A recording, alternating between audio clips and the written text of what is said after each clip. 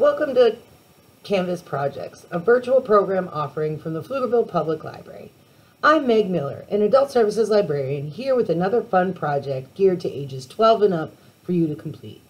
Those who registered through the library calendar can pick up their material supply kits, and for everyone else watching, we hope you give these techniques a try. This month's project is a quilt block canvas. Let's start with a look at the supplies being provided.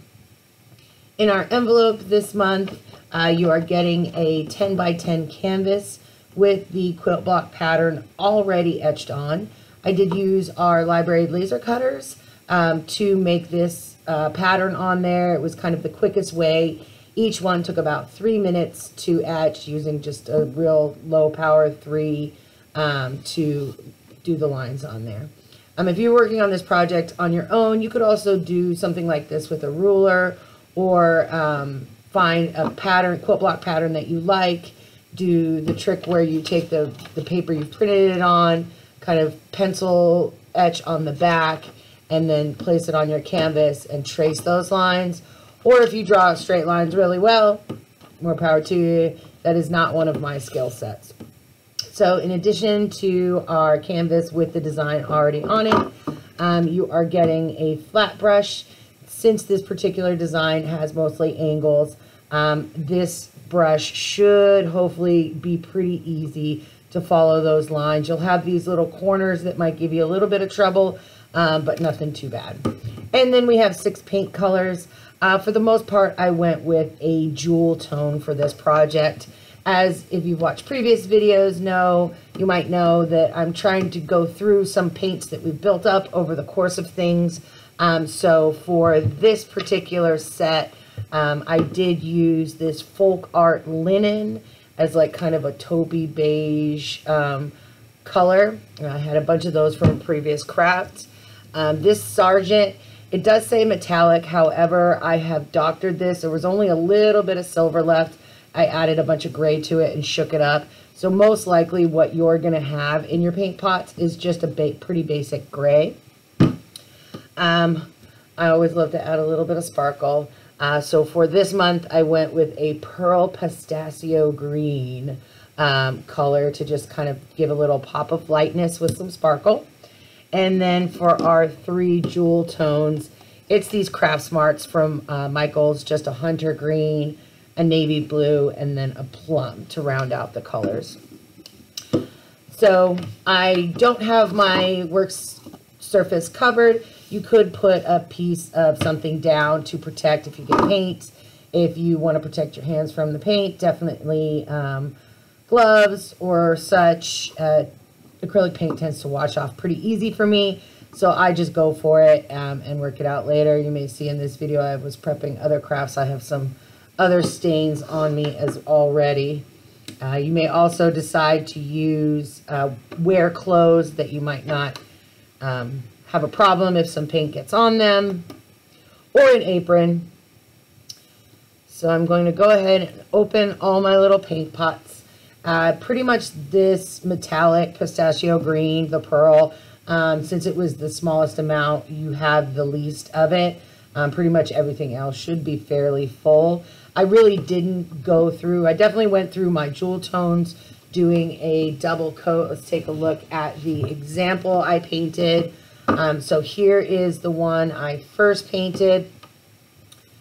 Using only this brush, I do try to do these where it's exactly the tools that we're providing in the kits. Although if you've done previous months or have other paintbrushes, you may want to find a small round brush. That'll be a little bit easier for getting into these corners of your painting. So really your first step when you're ready to paint is kind of figuring out what color scheme you want to use. I did use my jewel tones in kind of the larger areas and did almost an alternate where, see, I've got the blue facing here, the purple facing here, and I used my greens in the center. And because I love the sparkle, my little extra bit of room spot I have out here, I made that pearl green as well. And then my gray and my linen I used on these middle pieces. You see in the cut, I actually have lines through these corners.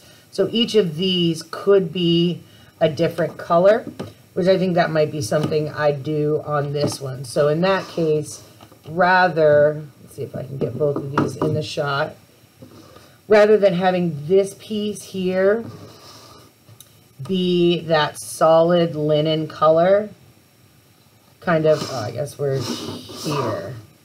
There, so that's the piece that goes across. I would do half of it the gray. And with this flat brush, it's, like I said, so great, especially in these larger pieces where you're just coming straight across. I don't have to worry too much about making that kind of match there.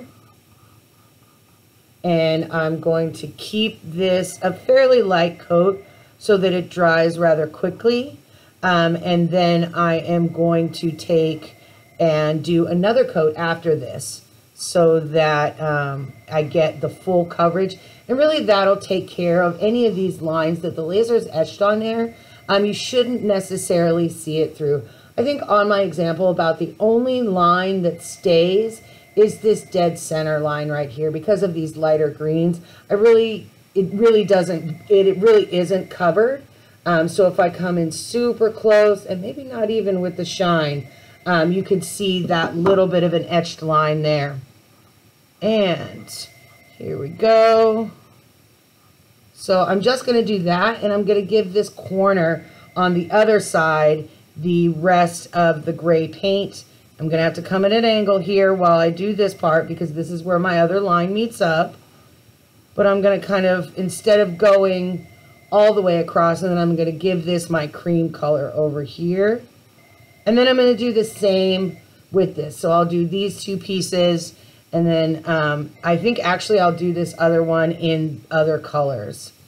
And each time the color choice is up to you, and you really can kind of play with this ahead of time, think it out, and see how you might like to do it.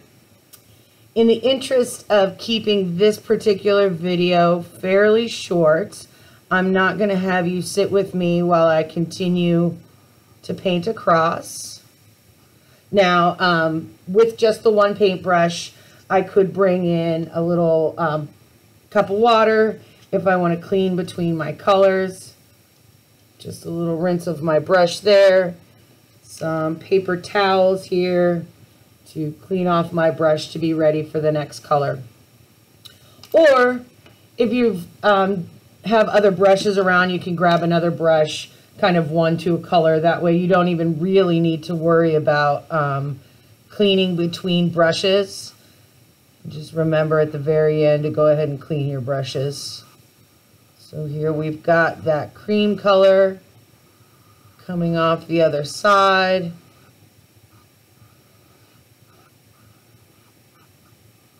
And that's a fairly light, so it's something that I might definitely go over.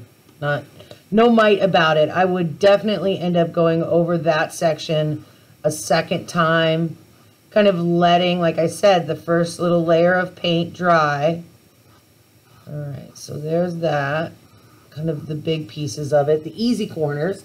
And I am just going to grab this little round brush so that I can come right into this corner and get right to the angle and not have to worry about my flat brush doing funky things. And I'm not too worried if I go a little bit over. The darker colors are going to take care of some of those pieces. If like there, I just a smidge past the line right there. But whatever color I decide to put in these sections will really take care of that. You could also choose to do one of the colors as like kind of an accent. So where if you do have the small round brush, or even a pen, if you wanted to, let's see. I've got just a black fine line marker that I had over here from another project.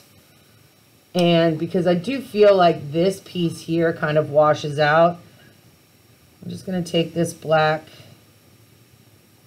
and I'm going to kind of highlight those lines there so I get that real breakdown of where my lines are. And now our quilters out there, I'm sure if you've been to the library, you know we have the local Pflugerville Quilt Guild who is does a show at least once, sometimes I think maybe more than once a year, with those amazing quilts. I'm sure one of them knows what this quilt block is called, but I don't particularly have the name of this quilt block handy. So I'm just kind of going. And so something like that would give you a little bit more definition between the parts.